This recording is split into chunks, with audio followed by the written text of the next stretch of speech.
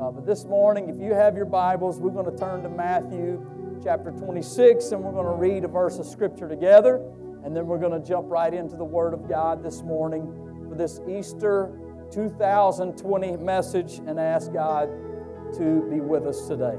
In Matthew chapter 26 and verse 6, Jesus is before the people, and we know what He said to the council there, and that's what He is answering the council. 26 and 64, I'm sorry.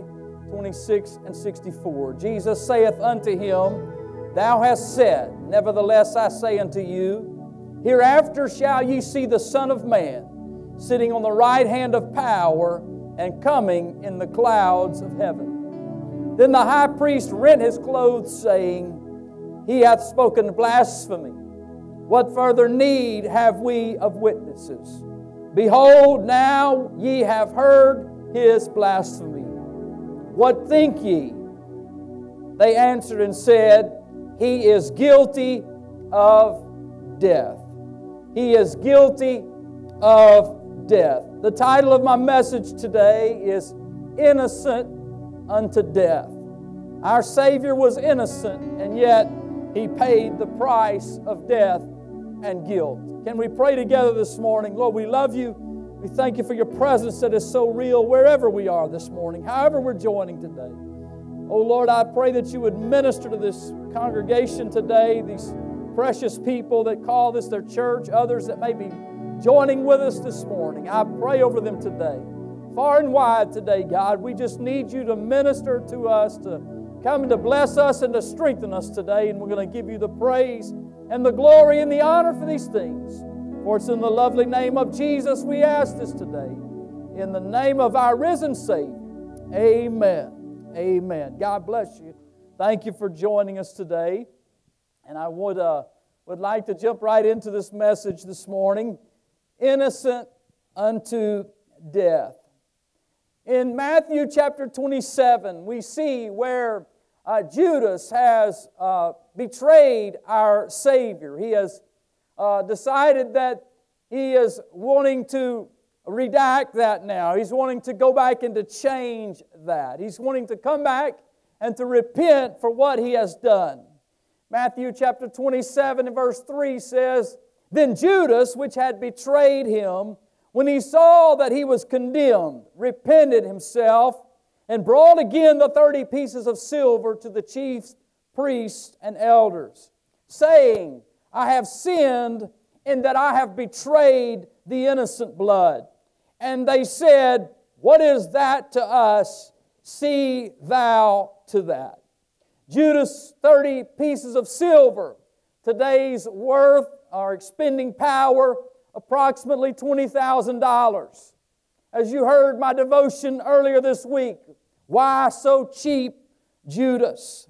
After Jesus was taken to be crucified, He came back with the 30 pieces of silver, and He wanted to return it to the priest and to the temple. Knowing, however, that it was money that would have been used to have bloodshed, the priest would not accept it back into the treasury. So they took the 30 pieces and they brought it and bought the potter's field. This morning we can all surmise what caused Judas to betray our Jesus. What was it that caused Judas to accept this bribe to betray our Savior? Was it because he was a zealot and he wanted Jesus to come to power? There are many that say maybe he wanted to force the issue. Maybe he wanted Jesus to arise to power quickly. He wanted Jesus to assume that powerful position, and so he thought, if I do this, it will just speed up the process. Others say that maybe Judas was just jealous of others, maybe even jealous of Jesus Himself. Was it because he was simply greedy, or he had a love for money that went beyond the norm? This morning I could sit here and I could surmise every reason. I could investigate every why as to why Judas would do what he did. But we do have a very clear perspective of Judas after this has taken place. It's no guesswork. There's no trying to figure out exactly what he said, because it's very clear. He came and he said, I have sinned in that I have betrayed innocent blood. You see, the verdict that came in the court for Judas was, this man was innocent. This morning I'm going to nail Judas's name to this tree, because Judas, after surmising himself, after deciding what he really decided to look to, he understood after it was all over that he was an innocent man. And so today we can take and we can nail Judas's name to this tree, because we know that Judas, in the end, his verdict said, this man did not deserve to die on an old rugged cross. This man was innocent and he was pure. We can turn our attention now to Matthew 27, and we can look at the scripture where it says that there was a lady that came to Pilate, his wife, and he said, this is what the scripture says in verse 19, when he was set down on the judgment seat, his wife sent unto him, saying, have thou nothing to do with this just man? For I have suffered many things this day in a dream because of him. In a world where women were to be quiet, where they were not to make appearances unless they were called for, we see the desperate plea from Pilate's wife. She came forth and said, what kind of dream would that have been, that she would come and suffer and come and take the chance to go before Pilate like this, or bring a word to Pilate, a powerful man? She said, I can't just sit here after I have seen this powerful dream. I must come forth and bring this word to my husband. I know that I have had disturbing dreams in my life. I've had children who have raced into my room at night in the midst of a nightmare, disturbed by a vision in the mind that was so real that it made your heart race, your body sweat. And even after you were awakened, you were still surrounded by a spirit of fear. We have all had nightmares. We have all had dark dreams. We have all had things come to us in a nighttime such as this. And Pilate's wife was suffering in a dream. She suffered so real in the dream that she took a chance to get word to her husband, even though you're sitting on that judgment seat. Hear me today, this is a righteous man. And so she states her case, have nothing to do with that just man. The verdict in the court of Pilate's wife said this man is innocent. So today I will nail one of these to this cross today, because the Pilate's wife said he is innocent. He does not deserve what he is about to receive. And so Pilate's wife, we know, she also gave us a verdict and said, don't nail him to that tree, because he's an innocent and a just man. We can also see in Luke chapter 23 that Herod had a say in this as well.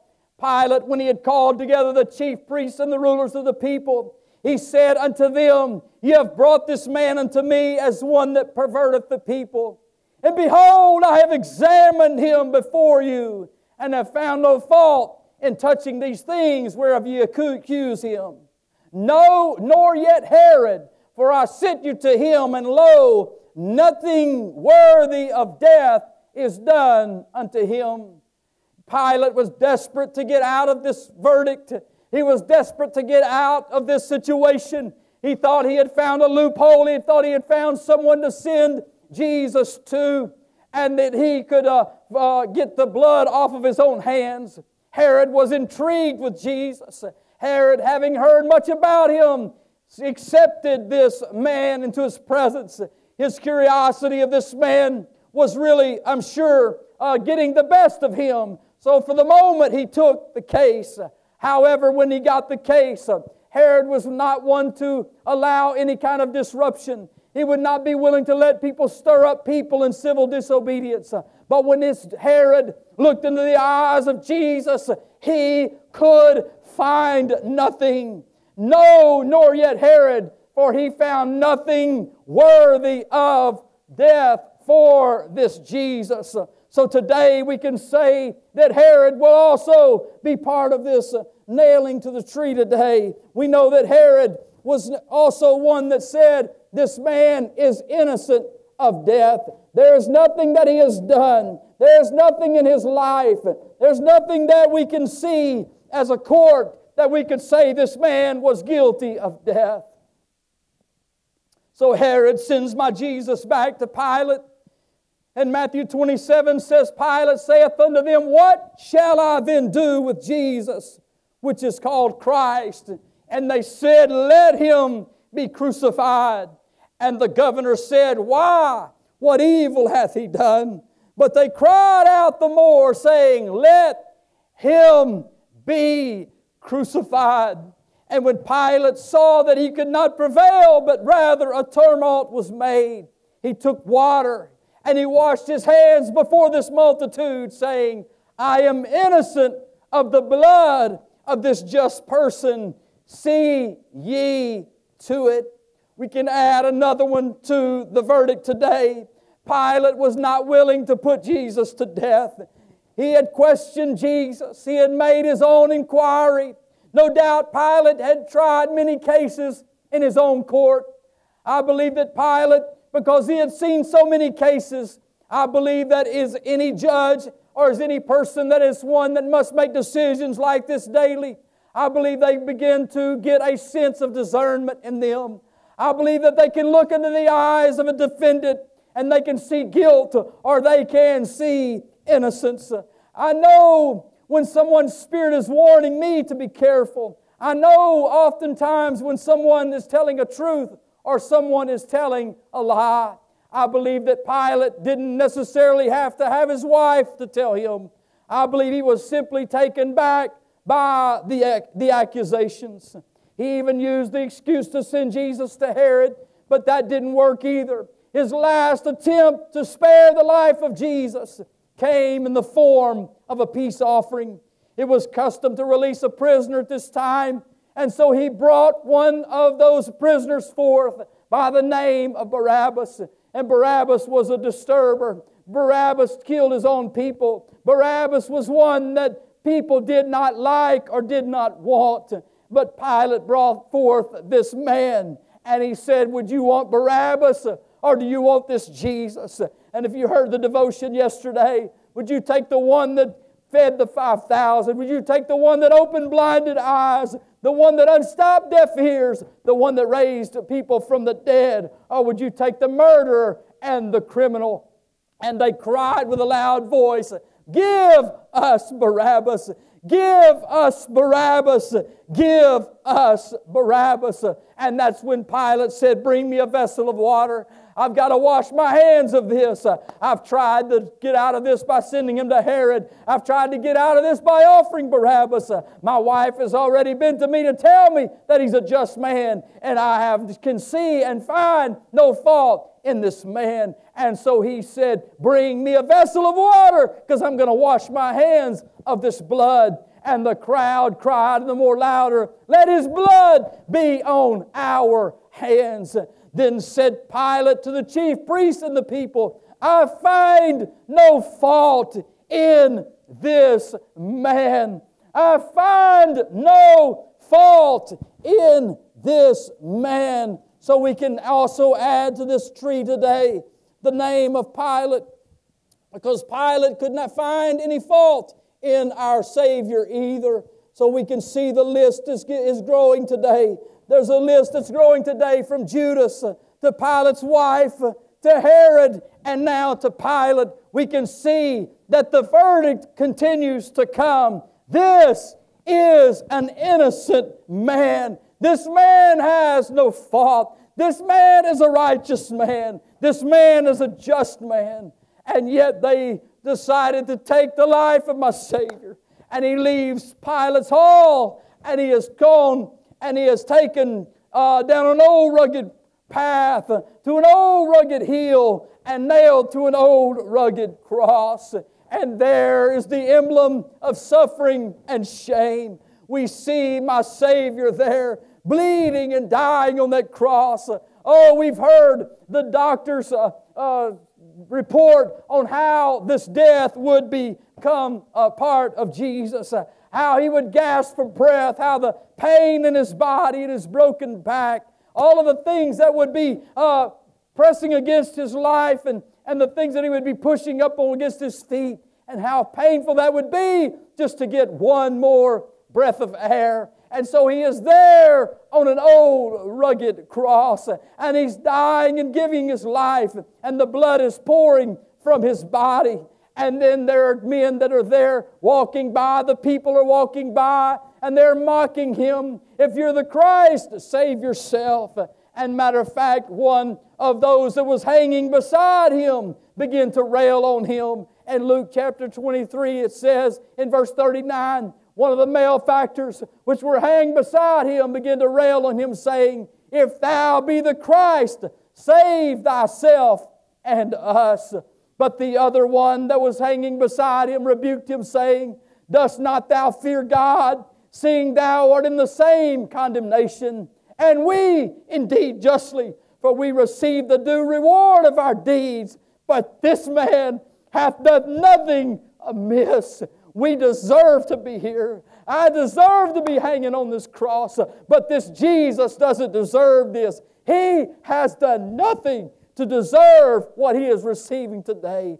And so He is rebuked. The one that is railing out is rebuked by the one on the other side that says, "Listen, we deserve what we're getting today. We deserve everything that we have received. But this man didn't do anything amiss. This man didn't do any harm. This man didn't do any wrong. He is simply here because of his innocence." I would go back to the devotion earlier and talk about this as well. I'm sure there are people on death row today that are innocent. There is a study that's been done, and there's possibly as many as 120 out of 3,000. I'm not saying those are perfect people. They probably also had other issues that got them put on death row. However, I would just hate to know that anyone's life was taken in innocence, that any man or woman would ever lose their life because they were innocent and yet they were accused of something they did not do. But this thief that's on the cross, this thief that knows all too well what he has done, he looks over and says, "Listen, I deserve this. I put myself here. I did things wrong and I deserve this cross. But this Jesus between us today, He did not do anything amiss. He didn't do anything to deserve this." And after a while there, we know what Jesus cries, "It is finished." And He gasped for His last breath. And the earth shook. And the veil was torn. And it was all over. And it was done.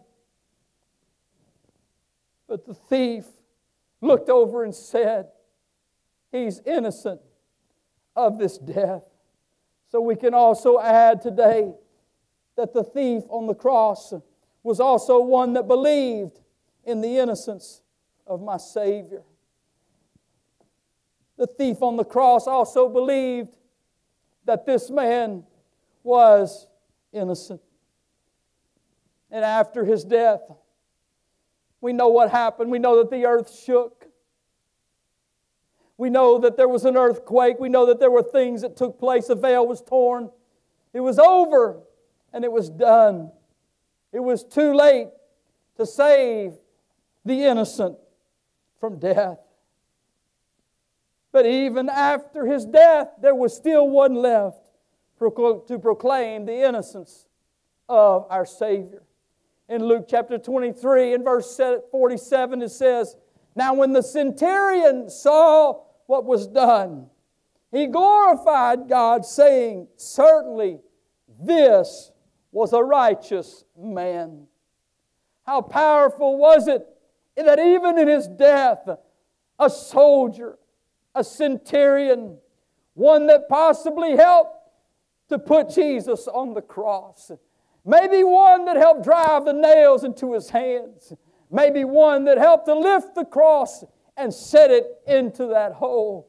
Maybe one to stand there and for a while smirk and to mock, or maybe cast lots for His robe. But when it was over, when it was said and done, that centurion could do nothing but look up into that Savior and say, surely this was a righteous man. I placed Him at the foot of the cross because I can only imagine that would be where the centurion would be. I've seen plays, I've seen Messiah, I've seen others where at the end the centurion is knelt at the foot of that cross with his helmet in his hand, with his sword down on the ground. Surely this was a righteous man. From a disciple that walked with Him, to the governing bodies that tried Him, to a wife with a dream, to a thief with charges, and finally to a soldier who helped to crucify Him. The proclamation is clear this morning. He was innocent unto death. He was innocent unto death. He did not deserve that. He didn't deserve to be nailed to that tree. He was truly an innocent man. Judas, why did you sell Him out? Judas, why would you sell out righteous blood? Why would you sell out an innocent man? Pilate's wife, your pleas went unanswered. Your pleas were there to Pilate. Please don't take this life. I've suffered too many things in this dream. This man is innocent. He does not deserve death. Herod said he's done nothing to deserve death. Pilate said, I'll wash my hands and his blood will be on your hands. But this man is just. I find no fault in this man. To a thief who said, I deserve this. To a thief who said, I'm supposed to be here. This is what I deserve. This is what I gained in my life. I deserve where I am today. And finally, to this soldier kneeling at the foot of the cross that says, I know now that the story is over, that the chapter is closed. I know this was a righteous man. I'm not going to leave my Jesus on the cross this morning. I'm here to tell you this is Resurrection Sunday. I know that the innocent had to die so that I might be set free. I know that's why He died. I know that even though all of these proclaimed His innocence, He had a destination. He had a plan. He had a process. And He was going to go through it until the very bitter end. He said, if this cup can pass from me, let it pass. But not my will, but Thy will be done. And so He gave Himself up to this innocent death that I might have life today. I want to close this message today with something that I found is 1849. A Danish author and philosopher by the name of Søren Kierkegaard wrote a book. And the book that he wrote is The Sickness Unto Death. The Sickness Unto Death. The book is about Kierkegaard's concept of despair, which he equates with the Christian concept of sin, and which he finally terms the sin of despair.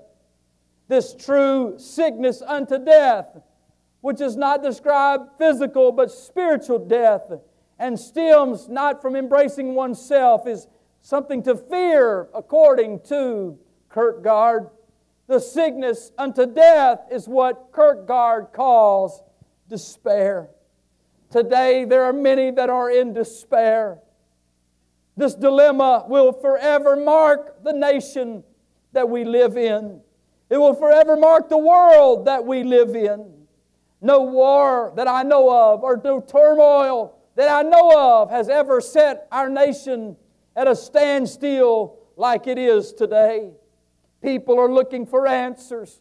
Never in the 244-year history of our nation has Easter been celebrated with empty churches. It hurts my heart today. This is our biggest day.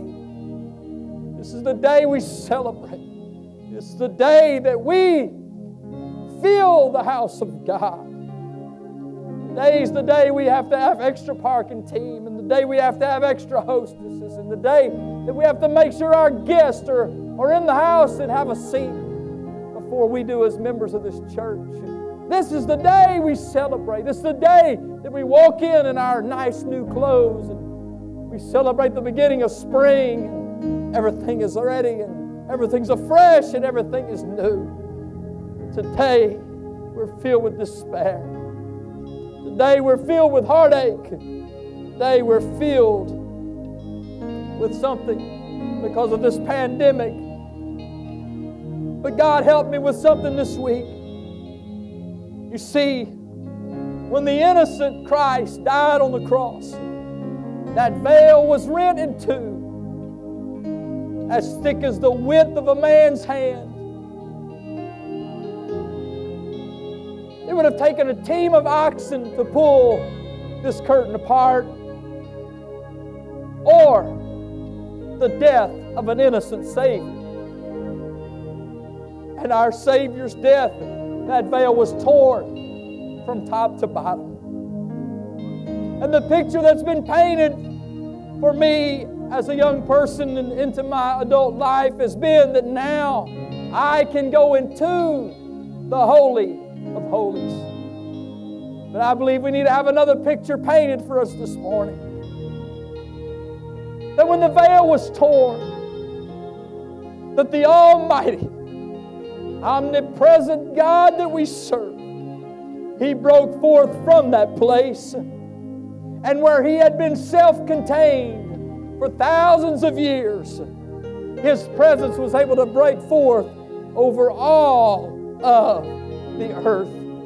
He can go to every home. He can go to every hospital. He can go to every nursing home. He can go to every place of sickness today. He can go to every place that you can imagine today.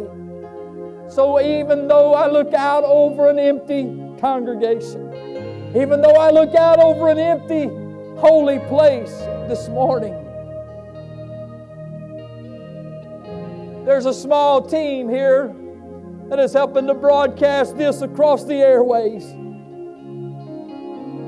And whether you're my cousin or my sister and husband and missionaries in Lithuania that I saw join us earlier on broadcast, to my friends that are all over the country, to the people that call this their church, to our family that is suffering with COVID-19 today, to others that are in hospital rooms, some that are joining from work, some that are joining from their vehicle traveling down the road. I don't care where you are this morning, but I want you to know the death of this innocent man tore the veil in two, and it allowed the presence of God to burst forth, and it's coming into your living room right now, and He's coming into your vehicle right now. He's coming into your hospital room right now. He's coming by your sick bed right now. And the stripes that were upon His back, they were for your healing. And that empty tomb represents that He has taken the sting of death. Oh, death, where is your sting? Oh, grave, where is your victory today? Oh, I don't have to live in the sin of despair. I don't have to be alone today. The one who was innocent gave His life that the guilty like you and me could be set free. He was innocent unto death that I might have life. He was innocent unto death that I might have life. If you are joining us by this broadcast, would you like prayer today? Would you like to be baptized in the name of Jesus, the one who was innocent that paid the price? If you are, we're placing our website on your screen at this moment. And I want you to know, if you go onto that website, that there's a place that says contact us.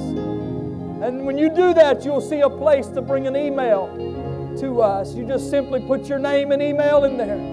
And I'm here to tell you, this church will reach out to you. Today or tomorrow, we'll reach out to you and we will let you know.